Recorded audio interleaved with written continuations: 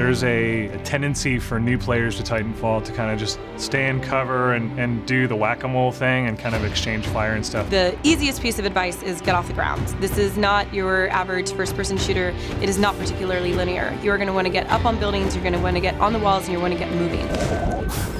Be advised, your replacement Titan will be ready in 60 seconds. We've built these environments to play really well when you're up high. So get on the walls, get on rooftops.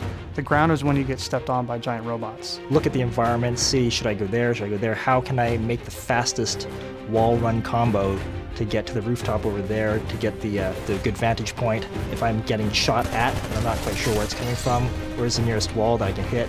Jump on that wall, jump off, kick off, reverse, go the other way. One of the advanced moves to do when you're wall running is to kick off the wall, land on the ground with some forward speed or momentum.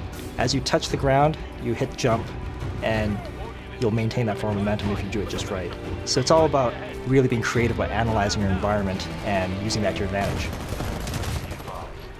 You can get out of your Titan and then set it to guard an area with down on the D-pad. So if you're capturing a hard point and you need someone to guard the outside, just get out of your Titan, put him in guard mode and go inside and capture the objective, and he'll start wasting enemies for you. We have the wall hang, and if you're wall running and you hold left trigger, you'll stick a knife into the wall and stick there like Spider-Man. So if someone's chasing you as a pilot, run into a door, double jump up behind you and stick on the wall. As he runs in underneath you, just pop him. As a Titan, you're going to want to not just charge in all the time. It's a very measured thing. I usually say it's kind of like the combo of martial arts or a fighting game crossed with jet fighter combat. Here's something that you might not realize immediately upon playing, is that when you fight other people, fight the AI, every time you do some damage to them, you are actually reducing time from the time it takes to build your Titan.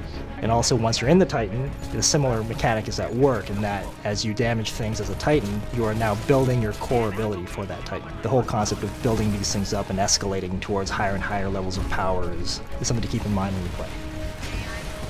You're also going to want to be careful for pilots jumping onto your Titan and rodeoing you. If that happens, you can get out, you can shoot them off, you can have your buddy come over and punch them off of you, which is very satisfying. When you have someone rodeoing you, and you just decide to punch out, you actually both get catapulted in the air at the same time. And something I saw I thought was super cool was two dudes just up in the air like 100 feet off the ground, like free falling and exchanging fire midair. I saw this and I was just like, damn, you could see them just, lighting each other up in the air, and it looked badass. The coolest way to kill somebody in the game or defeat an opponent is with a Titanfall. So the best way to do that, and it's a little bit pro, it takes a little practice to do this, but when you come up to an enemy Titan, get the advantage off a rooftop or whatever, and you see him walking by, just jump at his head, and you'll swoop in and lock onto him into a rodeo.